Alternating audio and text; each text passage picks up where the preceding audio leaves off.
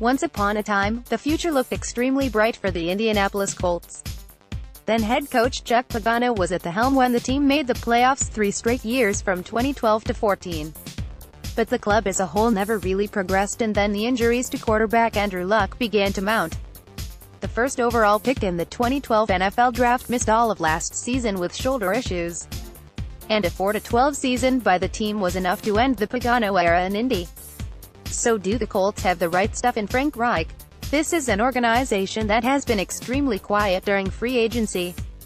Home: Houston Texans, Jacksonville Jaguars, Tennessee Titans, Buffalo Bills, Cincinnati Bengals, Dallas Cowboys, Miami Dolphins, New York Giants. Away: Houston Texans, Jacksonville Jaguars, Tennessee Titans, New England Patriots, New York Jets, Oakland Raiders, Philadelphia Eagles, Washington Redskins. Here is how the Colts' complete schedule, week by week, lays out.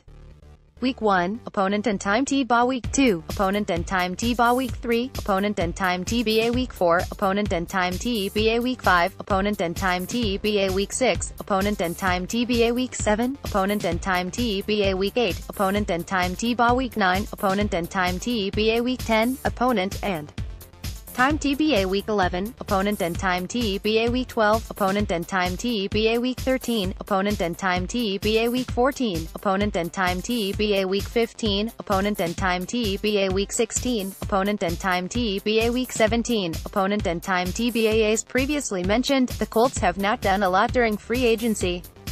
On the other hand, general manager Chris Ballard orchestrated a mid-March trade with the New York Jets, and the club now owns 4 of the top 49 selections in this year's selection process. There is some optimism surrounding this team due to the fact that it appears that Luck is healthy and on the way back. Of course, there's a long way to go before training camp and the preseason. But if Ballard and the team strike gold in April's draft, this could once again be a time on the rise.